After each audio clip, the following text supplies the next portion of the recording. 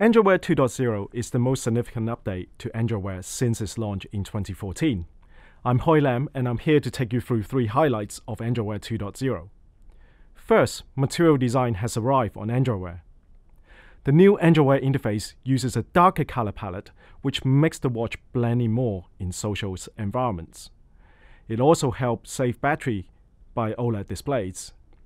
We also suggest that developer adopts vertical layouts and reserve horizontal swipe for activity dismissal. In our research, this makes user interface easier to understand.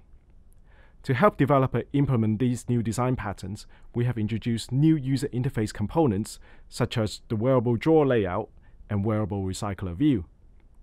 Check out the material design for Android Wear site for more details.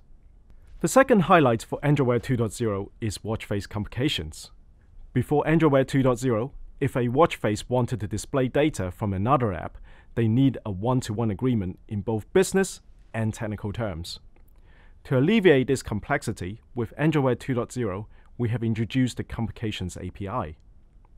Complications are a traditional watchmaking term for areas of the watch face that displays information other than the time, such as the date or phases of the moon.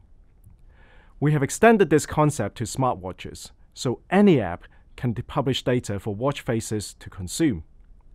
And watch faces can display these data in a style that fits into their unique designs.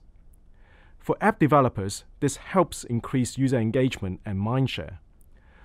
For watch face makers, this adds utility to the watch face.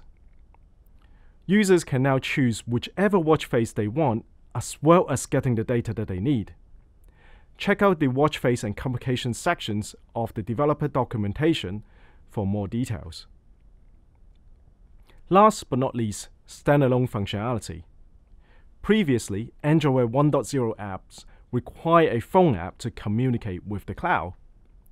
With Android Wear 2.0, Wear apps can access the internet directly without the need for a corresponding Android phone app installed. This means the Android Wear app can access the internet even if the user has an iPhone.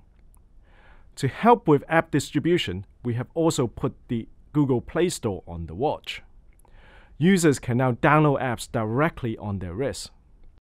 Apart from these 3 areas of improvement, material design, complications, and standalone apps, there are numerous other enhancements with Android Wear 2.0. Check out the Android Wear developer site for more details. I'm Hoi Lam. Happy coding! Thank you for watching. We have also got a series on Android Wear performance. Check out one of these videos to find out more.